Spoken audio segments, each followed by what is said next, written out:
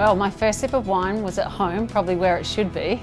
At a dinner party, my mum and dad used to always drink wine, and they used to like rave on about just swirl the glass and do all this stuff, and I used to think, I better get some. But they used to always give me some with dinner, and I remember just tasting it going, this is something special. My wine hero is my dad, because he's the one that got me into wine. He said to me, at age 15, I was trying to work out what I wanted to do in life, and he said, if I had my life over again, I'd become a winemaker, not a doctor.